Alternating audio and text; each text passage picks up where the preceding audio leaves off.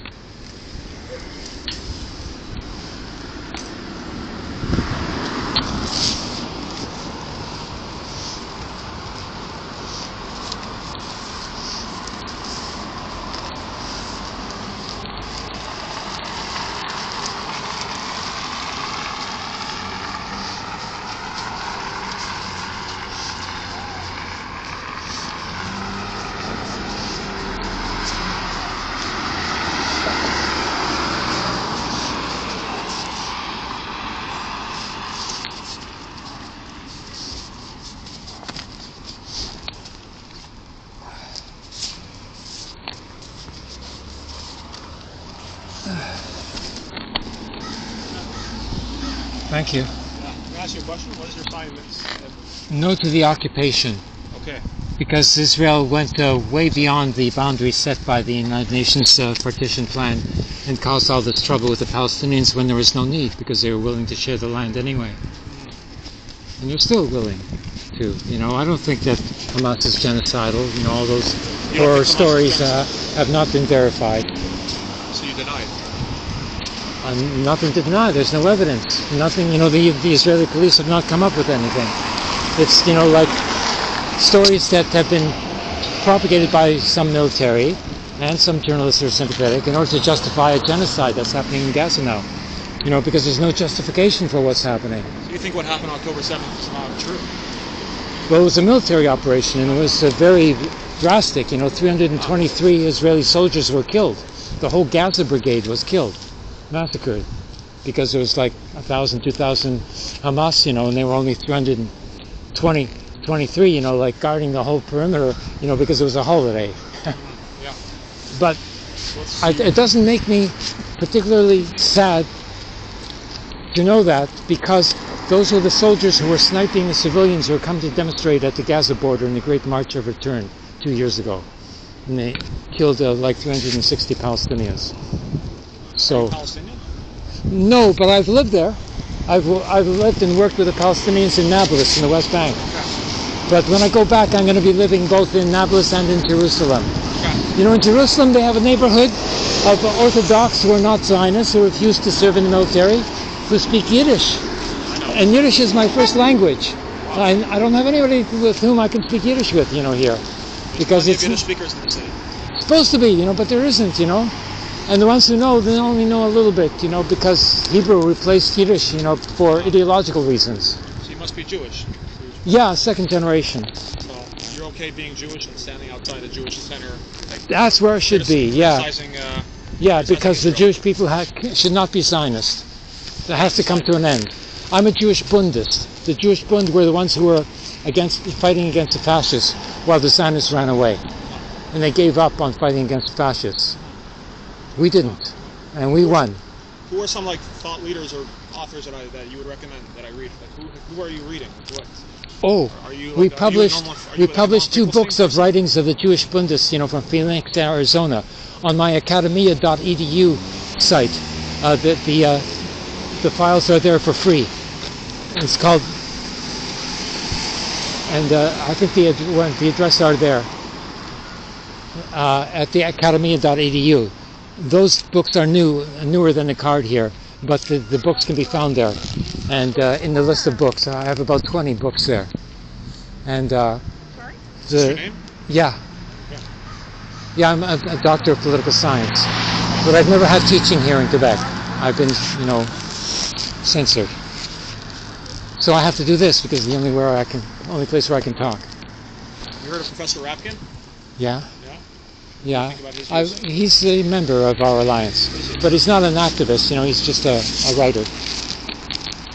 Yeah, but he criticizes Zionism from a religious point of view, like Natura Carta does. Yeah. Yeah, but I do that, you know, in reference to Samuel and his critique of the nation like other nations.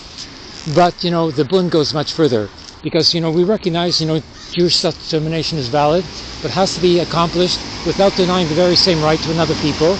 And it has to be accomplished where Jewish people are living. Like here, we need national cultural autonomy, it's called. This is what was proposed by the Jewish Bund. Are they kicking you out? Or No, I'm tired. I have to go and sit down and have some chai at the corner Indian store across from the metro. All right. I'm not necessarily sure I agree with you. But, No, it's a very complicated thing, and it has to take a lot of consideration. But why did you choose this location, all Montreal? Why Because of the flag there, the genocide flag up there. Wow. And the headquarters of the Zionist parties is Combined Jewish Appeal is in here. Here's where they control all the money in the community. And they say who can work here and there, and they say everything. It's like a dictatorship. And then we have to follow what the Israel government says, even though we don't have a vote. I don't know where they get that idea. No way. All right. Okay. Yeah. Oh, I'm glad the camera was still on. Now, let's see. No genocide in Gaza.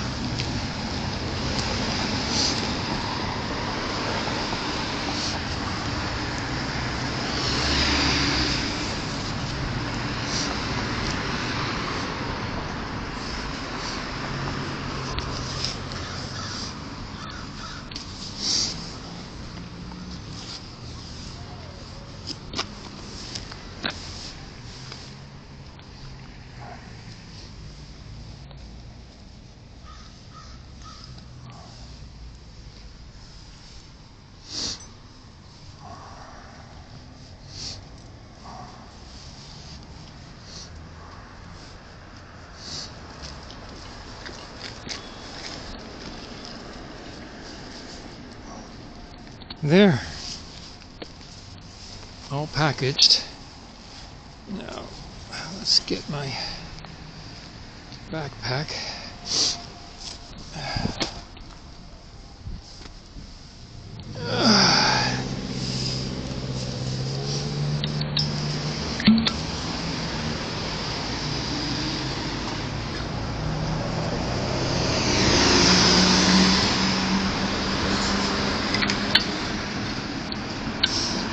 I missed another box.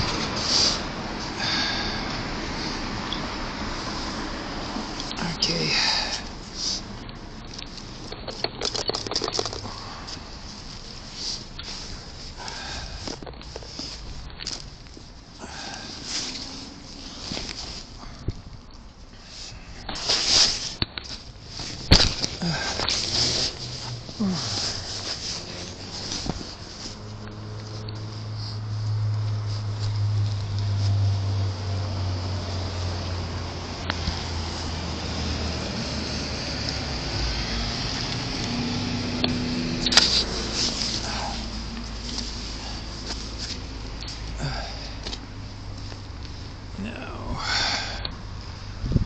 Okay, no genocide in Gaza allowed. Free Palestine.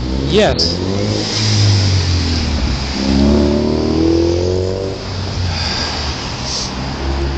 No genocide in Gaza allowed. Thank you. Okay, here we go.